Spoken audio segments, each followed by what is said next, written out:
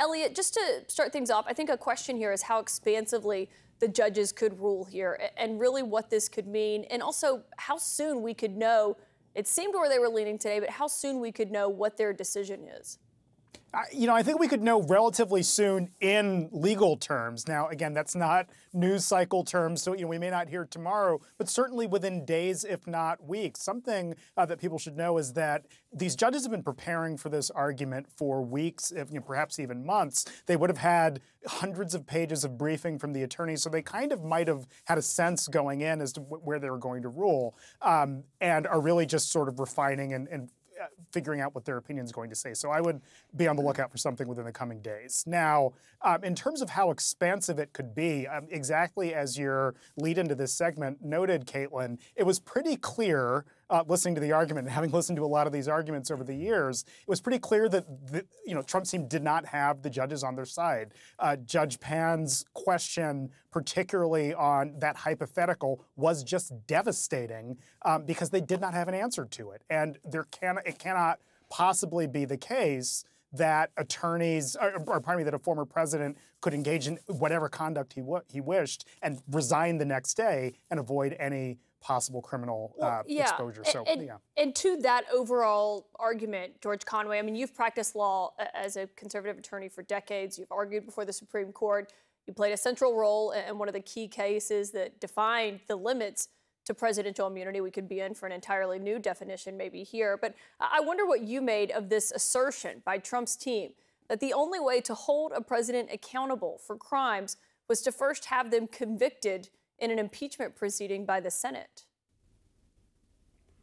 Well, the short answer is what they were doing there was taking a bad argument, their immunity argument, and conflating it with another bad argument, which is something based upon the impeachment judgment clause, and mixing them all together in the hope of getting a stronger argument. And what happened was the Trump attorney, Sauer, set a trap for himself that Judge Pan just completely closed off. And it was an intellectual tour de force by Judge Pan. Not only did she highlight the extreme nature of their position, that a president might not be prosecutable for assassinating political rivals, she did something else. His attempt to explain, well, you could hold a president liable, was based upon that impeachment judgment clause. He's misreading it by saying that if you can prosecute a former president if they were convicted by the Senate.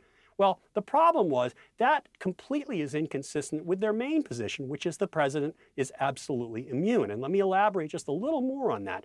Their position that the president is absolutely immune from being prosecuted for official acts stems from the notion that Sauer repeated over and over again, that we have to be afraid that there'll be political prosecutions.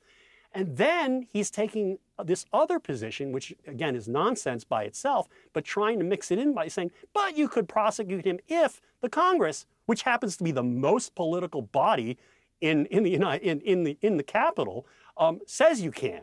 So what he's saying on one hand is saying we can't have presidents prosecuted because it could be political, and then he's saying that the political Congress gets to decide. It made absolutely no sense, and I was there in the courtroom, and it was devastating. You were in the courtroom today as these arguments were being made, George?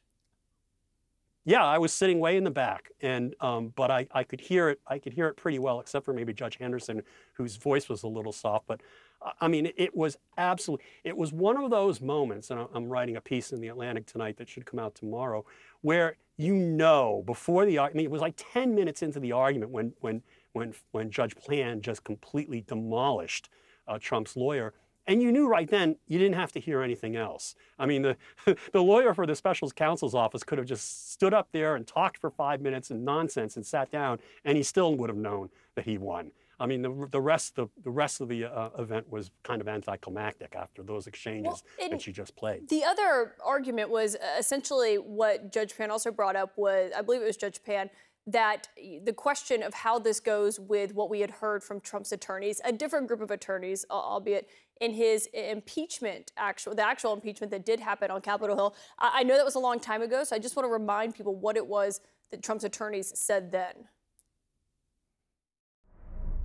There is no such thing as a January exception to impeachment. There is only the text of the Constitution which makes very clear that a former president is subject to criminal sanction after his presidency for any illegal acts he commits. George, what did you make of that being brought up by the appeals court judges today? It was terrific. I mean, it's always great when you can catch your adversary taking one position before one court and then taking another before some other tribunal. Here was the Senate and then this federal court. And it just shows the fundamental, I mean, they're just playing they're playing hide the ball there. You know, they persuaded the Senate to not convict him on the grounds that you couldn't convict a former president. But they said, hey, you know, you can prosecute him criminally. And in fact, on February 13, 2021, Majority Leader McConnell said, you know, there's a criminal law in this country. He made clear that criminal prosecution was an option. And then when the criminal prosecution comes around, they say, oh, never mind that. He was acquitted. And the fact of the matter is, a large number of the senators who voted not to convict Donald Trump in 2021 did so because for a purely technical reason that he's not president anymore. And when they believed, I think incorrectly, but they believed that they didn't have the power to bar him from holding future office because he was no longer in office. Yeah, that was a point that they made. And John Dean, you know, looking at this, there was a lot of historical context that was brought up today, including your former boss, Richard Nixon. Obviously, you were the former White House counsel. So I wonder what you made of listening, given you know Nixon's conduct as well as anyone and what was actually happening inside that administration at that time. There was this argument that was, you know, that this was purely private conduct. That was by Nixon, that was the argument that Trump's attorney was making today is why that's not relevant to this case.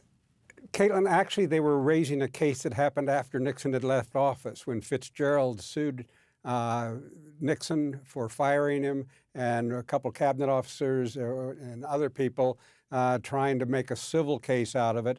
And Nixon invoked the privilege, if you will, at that point that he was immune, and the Justice Department defended him. And they succeeded, and we have the case of Nixon versus Fitzgerald, which has now being relied on by Trump, saying that he was doing nothing more than Nixon was. Very different situation. That was a pure civil situation. This is a pure criminal situation.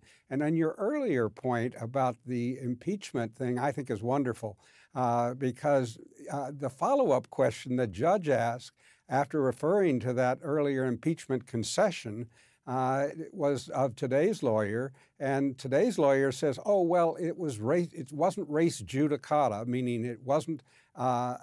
It's not inapplicable today, in the words of the Latin law." And he said so because it was a different proceeding.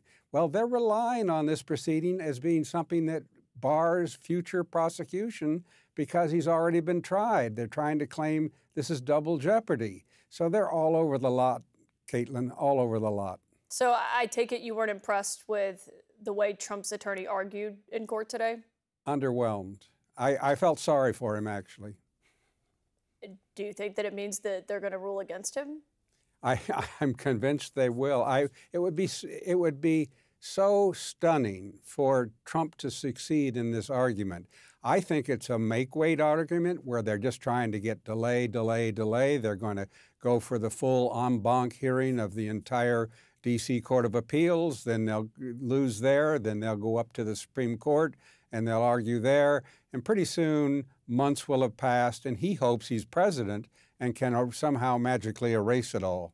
Yeah, they're aiming for a delay here. And Elliot, you know, you have worked across all three branches of government. You've worked as a counsel in the Senate, multiple roles in the executive branch. When you look at this, you know, was there ever this understanding when you were there that to have a president be, or to have someone being removed from office, that would be necessary before that figure, that president, could be criminally charged?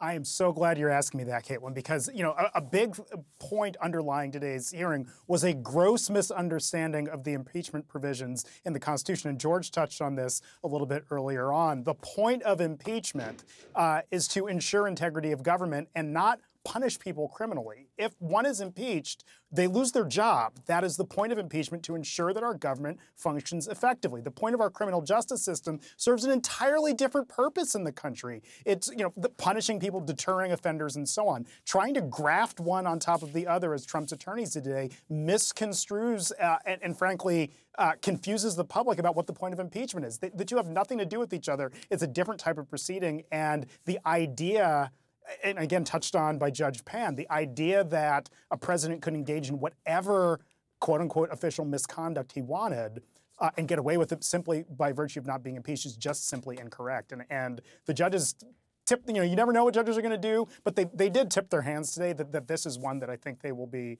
pretty clear and unequivocal on. Yeah, it'll be so fascinating to read their opinions and their rulings once that does come down.